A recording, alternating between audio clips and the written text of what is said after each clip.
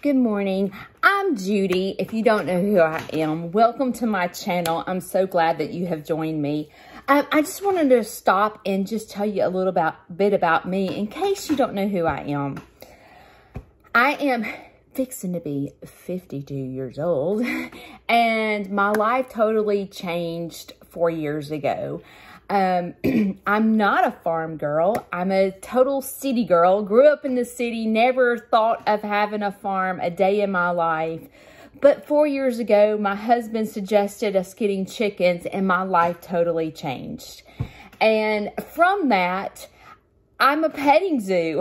And how did all that get started? That's for another day. But yesterday, if you've been following my story, I have a part 1 and a part 2 to a little bit of rabbit drama. I lost my kits on Monday. I lost a set of kits. And sometimes, you know, as a farm person, you have to make tough decisions, and a lot of things happen constantly, and you always have to have your eyes open and your ears open to look for anything that could be going on in your farm area, whether it be a predator or a sickness or someone separating themselves. Like, you always have to be on top of your game when you have a farm. Well, yesterday there's a part 3 to my rabbits, so I hope you enjoy. Sometimes you just have to go with your gut feeling.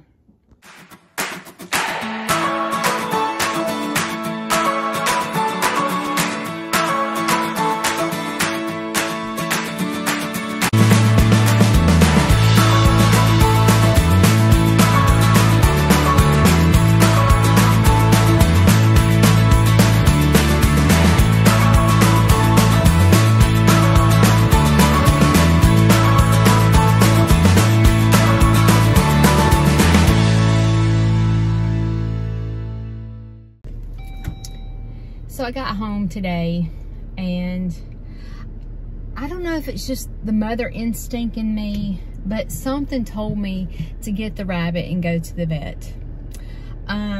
So I am headed to Dr. Lee's office to do an ultrasound to see if there is more kits in there.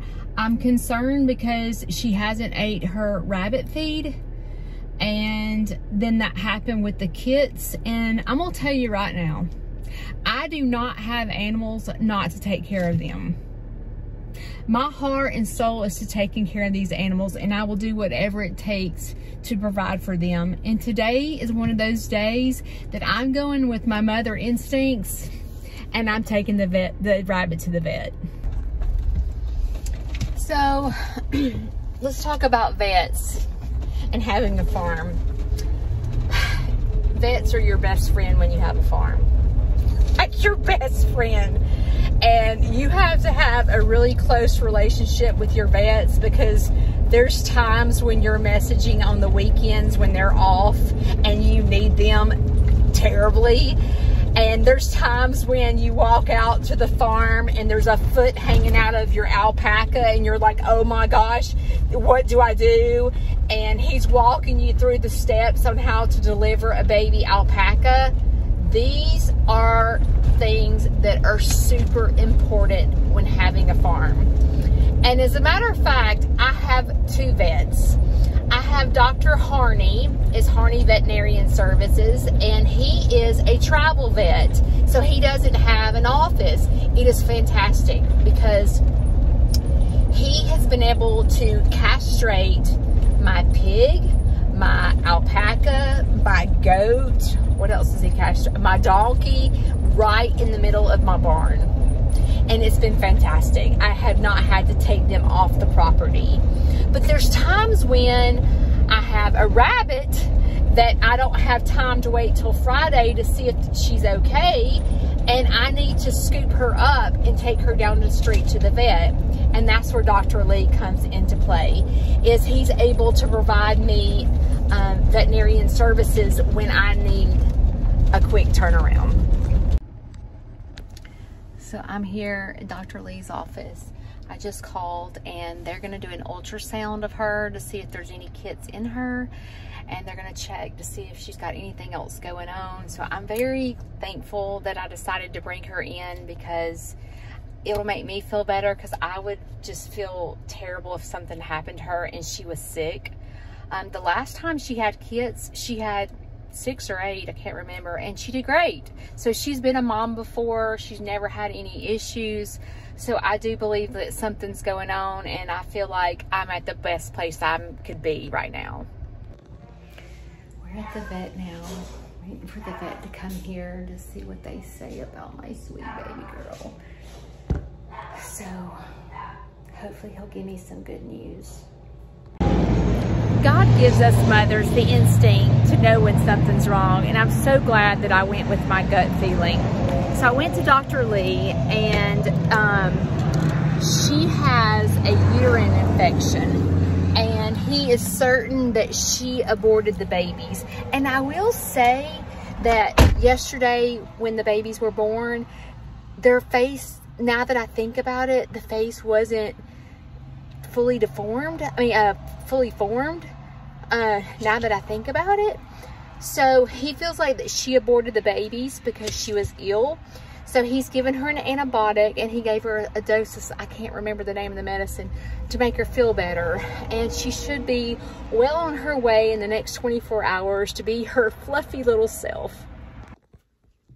I am exhausted. Drove an hour to the schools today to donate books. I did a tour. I went and took the rabbit to the vet, and I'm beyond exhausted. But as I'm sitting here thinking about the rabbit, I wanted to add a little bit to what happened today with the vet. I thought it was very unique because she has no milk. So he knows that she aborted the babies because there's no milk. And I thought, wow, I didn't even know that would exist. But she had a temperature, and so he gave her something to get her temperature down. And he does believe that she has a type of infection in her uterus. So he did treat her with antibiotics, and there was definitely no more kits inside her. So she did abort the babies, and she's going to be fine. I am glad to know that I did everything in my power to try to get Fluffy May to foster the babies. I'm glad that I tried. And I don't think the babies were probably fully formed, considering she had no milk. So I don't think they would have made it, even if Fluffy would have tried to nurse them. I don't think it would have happened. So, learning lesson for Judy. Learning lesson. He said that she should be better in the next 24 hours. So I'm going to lay here and rest just a minute before I have to get up and fix supper. And I'm excited to tell you about the duck rescue coming up. So today's Tuesday, and I woke up. The first thing I have done is, Queso is my tortoise. There he is. And today is one of the first days that he's able to go outside because it's warm enough. It's supposed to get in the upper 70s today in Coleman. So he's going to get to play outside. And this is his water bowl. And I'm going to have to get his little summer get up together before summer. But he has lived inside my house all winter because I don't know if you know, but tortoises have to have heat during this summer, and we've yet to be able to get heat in our farm area. We had gotten an estimate from Coleman Electric. It is only about $15,000. So anyway, so that's on the bucket list. Maybe we can do it one day, but it won't be today. So Queso's been living inside my house. So I'm over here with her.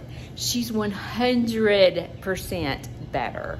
She has been nibbling on hay, and she's hopping around, which she wasn't doing that. She was sitting still, but you can see I left her nesting box in there because I noticed that she likes it. She was sleeping in it last night, so I'm gonna leave this nesting box in there for her, but she is 100% better. So I'm so thankful for Dr. Lee getting my baby better, and hopefully she'll be even better in a couple of days and back to herself. So this morning, I have to go to the library to read to the kids, and they're gonna be so excited because Peaches, which is one of my satin chickens, it's a Bantam, is gonna go to the library with me, and I have a leash for her. She walks on a leash, and shout out to Riley for teaching me how to do that. And so I'm gonna take her to the library on a leash and then be able to read to the kids. But first, what do we have to do? We have to go let the chickens out.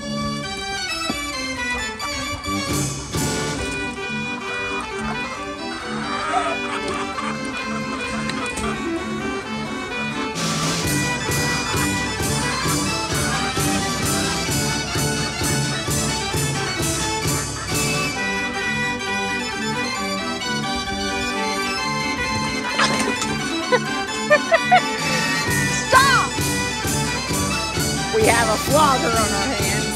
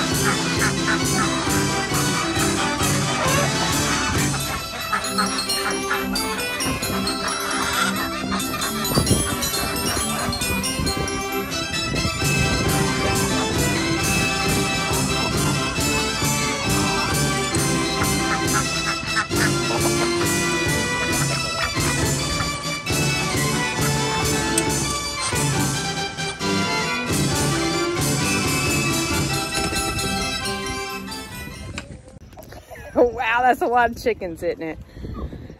I have close to 100. I love chickens. They're just so beautiful. And I love the different breeds and the variety. And I love colored eggs. And now it's time to go let the alpacas and the sheep out.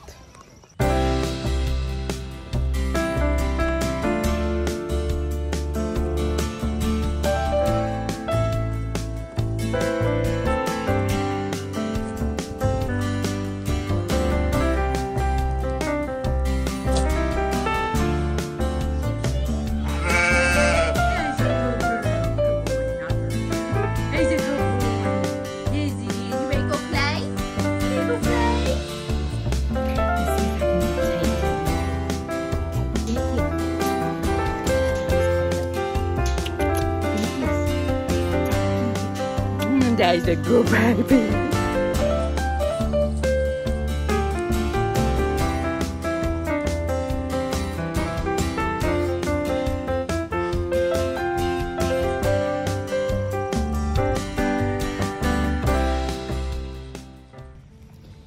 What? You need to tell me a secret?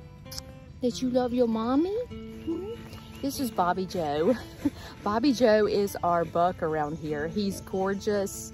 He's very docile. He is spotted, so he's so beautiful. And we have Hound Dog, the sheep. And we have the sheep over here. This is Johnny. So, is my shirt good? Is my shirt good? Leroy! Leroy's in the back. There's Rio, the alpaca, boyfriend, the pig. So we have a busy morning, and I have to go get feed today. So I'm gonna be loading down my car with feed. The only feed that we use here at Sneed's Farmhouse is Kalmbach. Kalmbach is a feed company out of Ohio. If you've not tried their hen house reserve for their chickens, you're missing out. You should try it. It is wonderful, filled with nutrition and vegetables and all kinds of good stuff. All right, it's time to go get my day started. I got kids waiting on me at the library.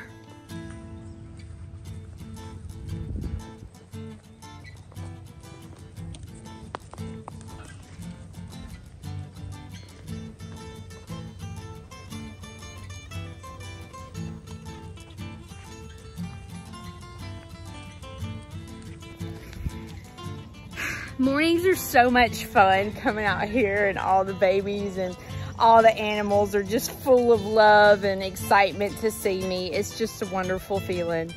So today, I was gonna tell you guys that I'm gonna be rescuing a duck soon. They called me on, or messaged me on Sunday, and this little Pekin duck lives at Wallace Community College, which is a college right here in Hanceville that's by Coleman. And they had a big tournament. It was a basketball tournament. And the ducks got in the road and someone ran over the duck.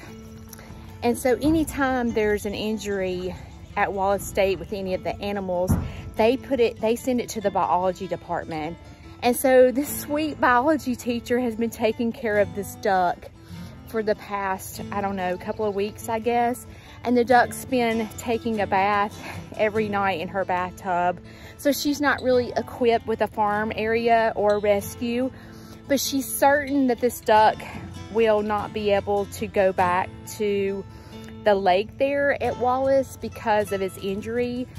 It has a missing beak, a partial missing beak, and it has a hole where the car tire hit the duck. So it's coming to Sneed's Farmhouse to rehabilitate. It'll probably live here full time, just depending. So yesterday, what are you doing? He wants loving. He's like a dog. He'll sit there and paw you if you don't pet him. He's so funny.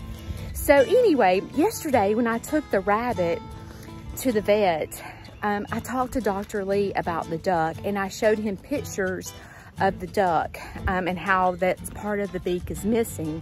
And he began to inform me that the beak where it's missing will fill in. It will fix itself over time. So I'm super excited about that. The great news is the duck eats perfect with the way it is.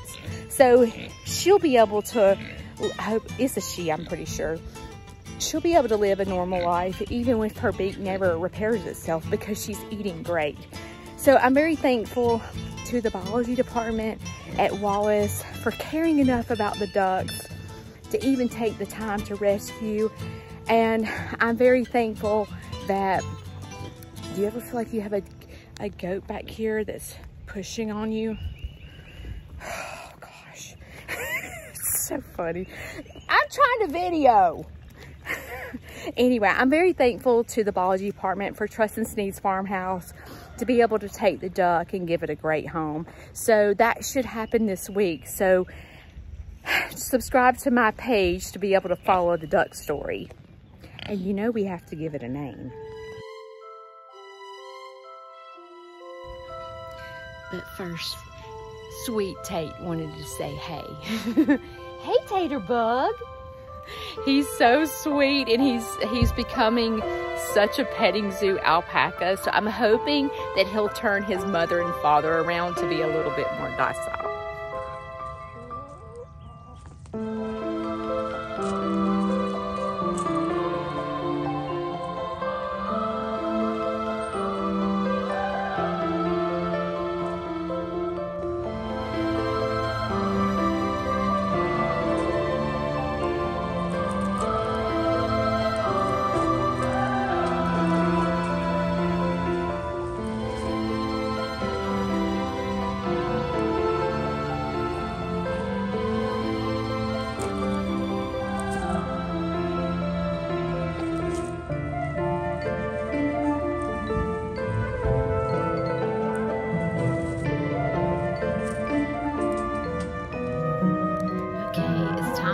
The Sneed's farmhouse mobile to the library and hope to make a difference in one child's life.